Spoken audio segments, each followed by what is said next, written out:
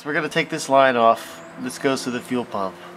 You want to get a tool like this, or a tool set like this. These are really cheap. You just pick which one fits the line. In this case, it happens to be this one. So just take it off and pull the line back so you can fit it in.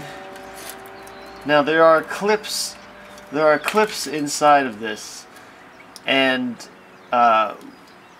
what this will do is you put it on like that and then push it back into the line. What this will do is that it will depress the clips in the line so that you can pull the line out without it clipping onto something. Now we should be able to pull it back and let the fuel drain out. This line comes out the same way as the last one did with the tool. Let's press the tool in there, push it down into the clips,